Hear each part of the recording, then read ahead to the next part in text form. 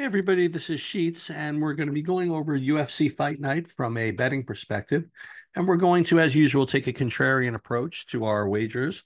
It's a very, very low-level card from a talent perspective, and with only 10 fights on the card, they really have done quite a bit of analysis with these fights. And these are the types of cards that I'd like to play.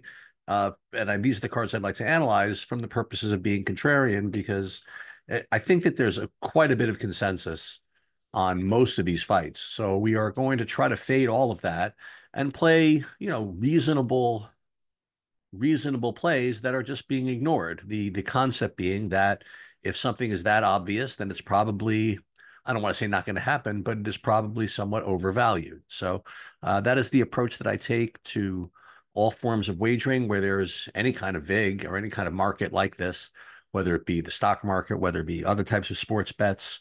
Um, and specifically with respect to to UFC, there's quite a bit of chaos in these fights, and more chaos than I think people realize. So people get very tied down to certain takes and to very, I don't know, binary outcomes. Like either if A is going to win, it's going to be this way, but if B is going to win, it's going to be that way. And I know as human beings, we like to, you know, to I don't know, figure things out and complete puzzles, but it's not exactly that easy. And when it comes to UFC wagering, whether it be the straight bets or the prop market, that which is most obvious and that which is the easy story to tell is usually the side that you're supposed to fade. So we're going to identify what that is and make sure that we go against it and have some fun with this. Now let's go over the rules. We are going to be betting one bet on every fight on the card, and that's not the best money management system in the world, but we don't care. Second of all, we're going to be betting one unit on every fight on the card, and we don't, that's not the best money management system in the world, and we don't care either. And for us, one unit is continuing to be $180. 10 times high. Good luck, hopefully better luck than last week where we literally lost every single fight. And when you are contrarian, that is going to happen from time to time. So what we always try to do is set ourselves up for success after failure. And what we are going to accomplish is even if we go 0-9, we still have a chance because we are going to bet something in the last fight that is going to hopefully get all of our money back. So we always have something kind of fun going into the main event. And listen, yes, this will give you some possible bets to make during this card, but more to the point, it'll hopefully teach you how to be contrarian, how to think about wagering in maybe a different way. So let's just get started. First fight of the night, Stephanie Luciano versus Talita Alencar. And this fight this is a rematch of a fight that took place about a year and a half or 2 years ago. And everybody did have the opportunity to watch this fight. It's very available. And what you see, okay, is Talita Alencar grappling for 2 rounds and completely running out of gas. And then Stephanie Luciano just kind of taking over and winning a clear 10-8 final round to get a draw and almost finish her. So what happens is kind of this time continuum theory that people believe that, if they start the fight over again, it's kind of going to be an extension of how that last fight ended. So people just think that Luciano is just going to continue to take over and win this fight. And if not, then it's going to be the same type of thing. Alan Carr is going to, probably do okay and then gas, and Luciano is going to just kind of take over. So there's a whole lot of love on the Luciano side of this. So we're just going to go ahead and do something with Alan Carr. So we could just take Alan Carr plus the 130, or we could just hope that the fight goes the way that it was about to go. That being Alan Carr getting the submission. So let's see what Alan Carr by sub is. Alan Carr by sub is going to be winning method. Alan Carr by sub plus 650. I mean, that's good enough for me. So Alan Carr plus 650 for 180. Okay, moving on. Yusuf Zalal versus Jarno Aarons. But you know what? This really just hit me about just a couple of hours ago, and that Jarno Evans is definitely the side here. And the reason why, I mean, first of all, there's literally not a single person that I've seen, and we've had a full week to digest this, that is picking Aaron's. And I don't mean picking him to win. I mean picking him even plus the 340. I'm not even hearing anybody saying that Zalal is the line is too wide or anything like that. And I don't know. I think the reason why Zalal is all of a sudden this big like world champion is because of one fight and his last fight against Billy Q. And if we throw that fight out, he had a okay, what is this? He had a fight in the combat league. That doesn't count. He'd be fighting two fights at low level in the Sparta Combat League. And last time he was in the UFC, he had a draw against Damon Blackshear. I guess that's okay. Lost to Sean Woodson, lost to Singwoo Choi. He got cut. Okay, he lost to hey, went the distance with Ilya Taporia. That's actually really good. Um, a decision with Peter Barrett.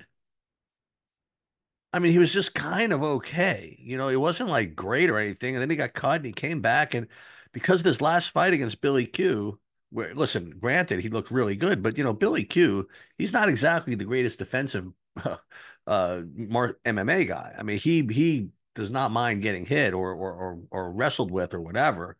He just tries to out cardio you. And Zalal had the answers.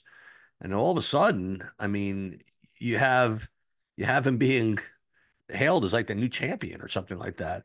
And he's going up against Jarno Aarons, who, listen, he's had his troubles. I mean, he lost to William Gomes in a majority decision. What was it, like a tie? How was it a majority decision? I forgot how that worked. But and Gomes isn't terrible. He lost to Singwoo Choi, which obviously wasn't great. But then he did have a fight. He beats Stephen to win his last fight. I mean, it's not the worst. So I don't know. I just really think that he's the side here at these odds. So we're going to just go play Jarno Aaron's and be literally the only one to play him, plus the 340 for 180. All right, Jonta Denise versus Carl Williams. All right, this is pretty clear. It is a striker versus grappler matchup, and everybody knows this. And Denise is certainly going to be better on the feet, but Carl Williams is certainly going to be better on the ground. And as a result, you know, Denise could win if he gets like a KO, and that is considered his method of victory. So it's going to what was I going to say? So that is something you can't bet because it's just the obvious way that he's going to win.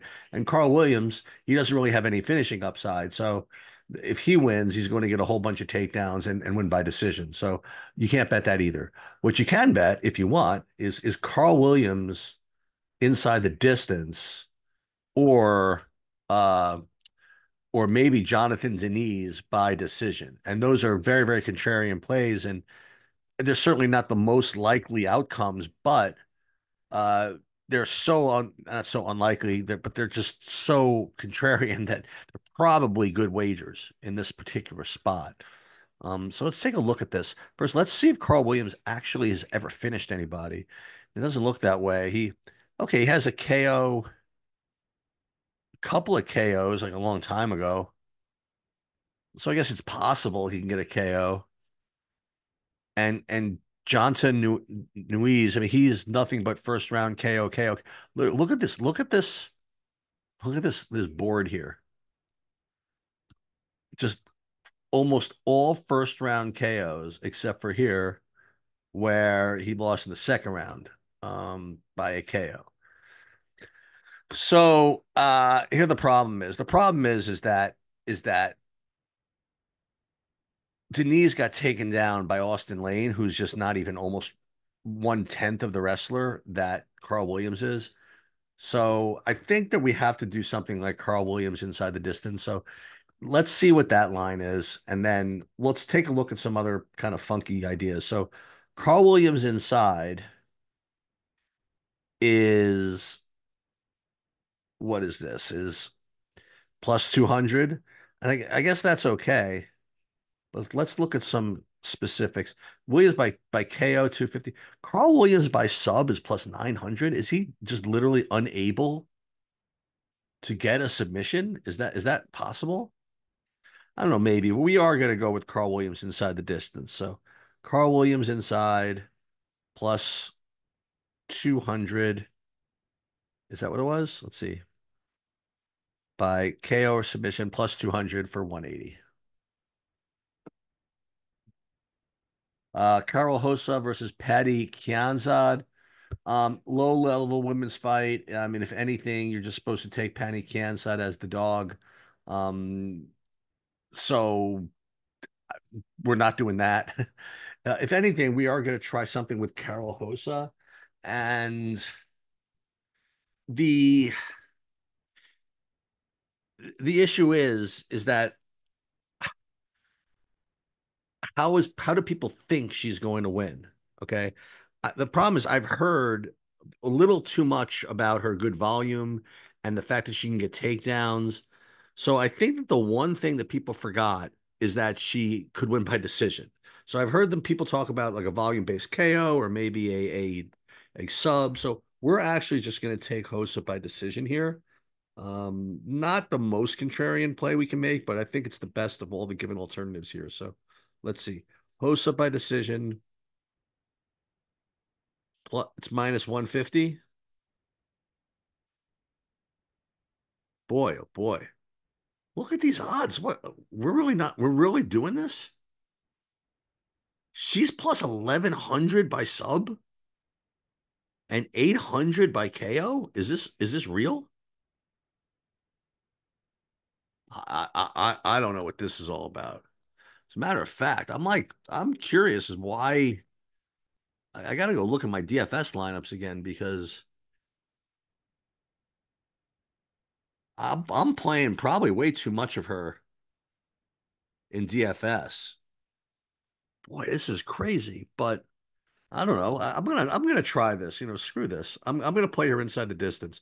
What is her line here? This is nuts.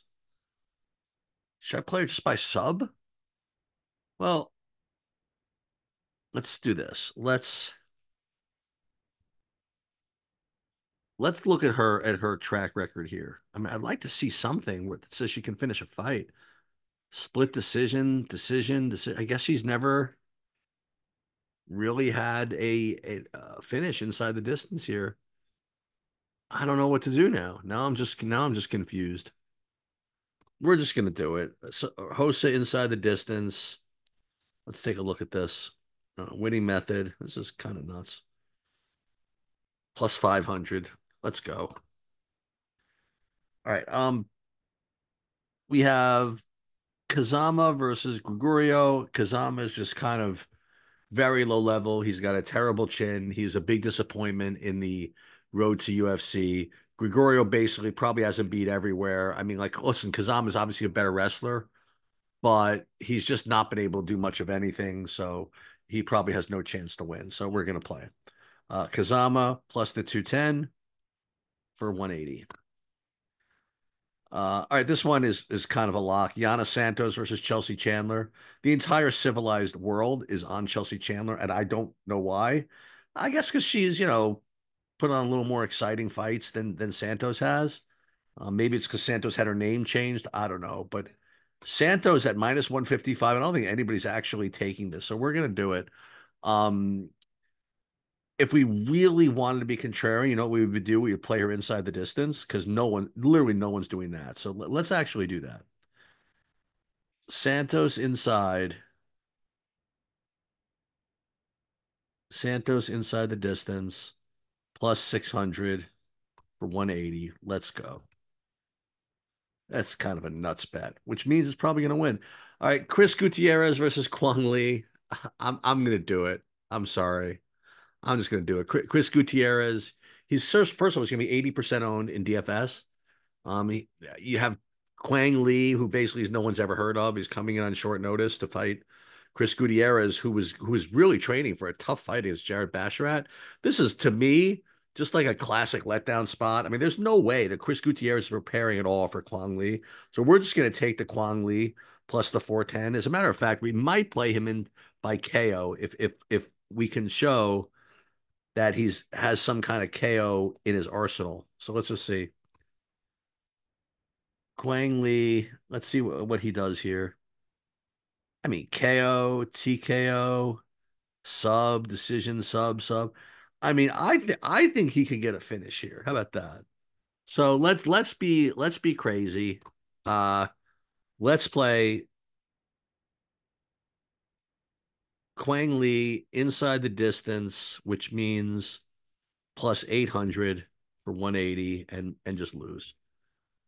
But I mean, this is just your classic situation. You know what I mean? Like, there's no way Gutierrez knows anything about this dude. And the guy has nothing to lose. He's going to come out strong.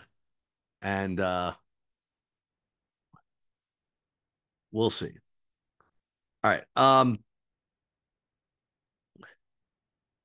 Danny Barlow versus Nikolai Verinikov. All right. So Barlow has the hand of God. So what that means, he's definitely going to KO him. So what can you not bet? You're following here, right? So you can't bet Danny Barlow by KO. All you can do is play either Vertza, whatever his name is, or maybe, just maybe, something stupid like Danny Barlow by decision. So let's see what some of these are. Danny Barlow by decision is plus one, only plus 180. That's pretty obscene. How bad is this guy? This Vertic? Is anybody really playing him? I don't know. We're going to try it. Hand of God. I mean, you know what we really should do? I mean, this is such a nickname. It's such the nickname, the Hand of God, with all the knockout power. I wonder if he could get a submission here, or is that really just asking for trouble? All right, this is what we're gonna do. If in fact this dude has a submission on his record at all, we're gonna try it.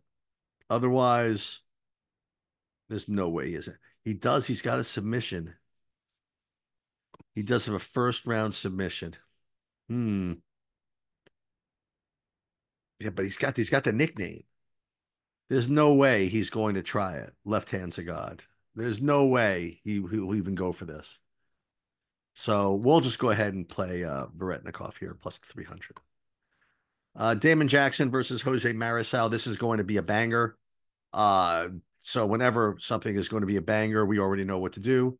We're going to bet the fight to go the distance. Fight prop, fight to go the distance. Yes, plus just minus the 110. Nice and easy. And that's 9. Um, and we're going to continue to probably go 0 for this card, right? So let's see. Alan Carr by sub. How is she going to do that if she's going to gas out? Well, we'll find out. Jarno Aarons against the second coming of the new championship. Yusuf Zalal, the guy who was cut. Now all of a sudden he's going to be like just minus 350 or whatever. Carl Williams inside. He never finishes anybody. What are we doing here? Carol Hosa by sub. This is just a price play. I haven't inside the distance. I don't know what this is all about. So we'll try it. Kazama, terrible chin. Uh, just not UFC material. Only plus 210. We'll try it. Santos, there's no way she's finishing anybody. So plus 600. Kwang Lee, I like this one a lot, actually. Kwang Lee inside the distance. Gutierrez, there's no way he's prepared. There's just no way. Um, and we'll just see what happens.